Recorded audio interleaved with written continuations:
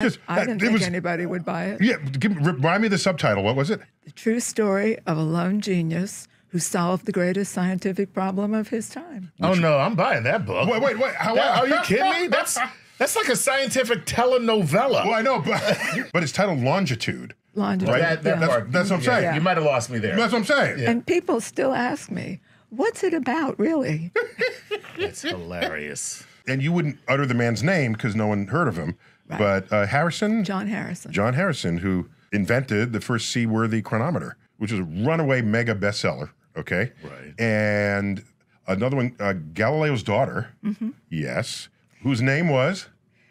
Well, she was Virginia, Oh. but then she became Suor Maria Celeste. Celeste. When she, Celeste. Celeste, Look at yeah, that. that's the sky Wow. right there. Yeah, Okay, yeah. okay. And then there was the glass ceiling. Actually, it was called The Glass Universe. Oh, the glass universe. But you know, even my Sorry. editor called it The Glass Ceiling all the No, time. yeah, so that one was, that was a good one. Let me just declare that my people are pretty well informed about that part of our own history in astronomy.